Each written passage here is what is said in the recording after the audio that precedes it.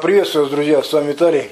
Сегодня коротко скажем о особенностях американского менталитета, которые вызывают у нас вопросы у определенных людей, когда видим, что мы американские ученики, студенты, молодые люди, немолодые люди ходят в холодную погоду, в шортах и в кроссовках, и легких толстовочках без головных уборов, да, и у наши люди одетые тепло, в кофты, как кроссовки снимают, да, они в машине едут в кроссовках. И, значит, вопрос в чем здесь, почему это такой вопрос, почему там холодно постоянно, да, заходите в кафе холодно летом, да, в офисах холодно, в ресторанах холодно, то есть везде холодно, понимаете. То есть у американцев маленько другое состояние комфорта.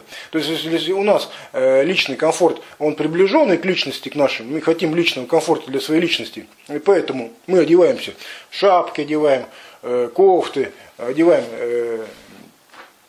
значит, все свои атрибуты тепла, то есть теплое психологическое тепло, нам надо эмоциональное тепло, да, физическое тепло надо, да, нам нужны теплые тона, цвета, окрасы теплые, отношения теплые надо и так далее. То есть мы создаем себе такой личный комфорт.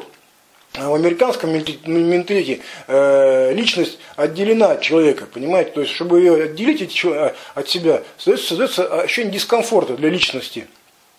Поэтому американцы такой аскетизм личный, повседневный у них, который для них создает ощущение именно личного пространства. Вот это личное пространство создается таким состоянием дискомфорта, которое для них есть хорошо. Поэтому, друзья, если вы хотите адаптироваться к американскому образу жизни, увидели вот в этом какую-то особенность и задаете себе вопрос, а что же это такое, почему они ходят в шортах зимой, да?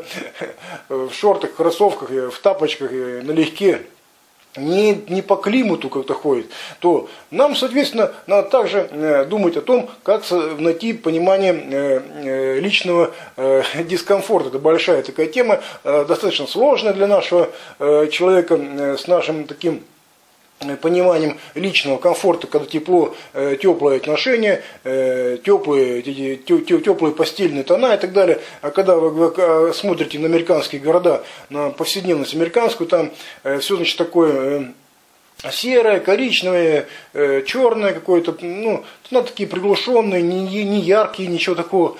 То есть это то же самое относится к состоянию не без личности, понимаете? То есть дискомфорт, чтобы личность отодвинуть от человека, чтобы создать дистанцию. Такая была дистанция, и это создается личное пространство. Оно более важно, чем личный комфорт. Поэтому, друзья, когда мы смотрим и говорим о том, что холодно, холодные напитки пьют американцы со льдом, да, они, значит, сидят в ресторанах с кондиционерами на полную мощность, да, в офисах холодно, везде холодно, и вот это то же самое создается дискомфорт для личности, то есть человек, чтобы не ощущал себя личностью, чтобы выделить себя от личности, чтобы быть свободным от личности. Это есть как бы вот эта тема личной свободы, да, которая по-разному понимается с разных точек зрения. Вот это такая тема достаточно сложная, большая, да.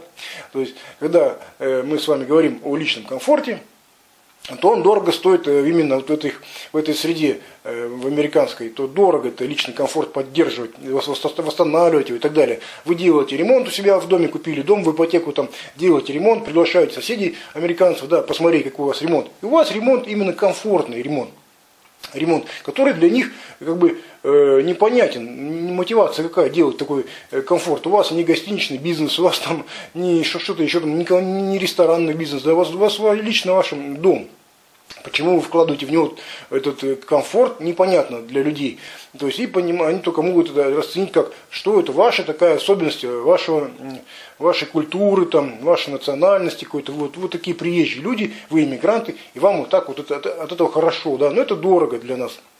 И поэтому вы должны понимать, что когда вы приходите в американский дом, вы видите, там, что там холодно, что там серое все, там какое-то аляпистое, там, вот стены там все такие фактурные какие-то, да, и так далее, и так далее. Это все относится к дискомфорту, понимание дискомфорта. То есть, чтобы личного комфорта он не ощущал, американец. Личный комфорт – это проблема.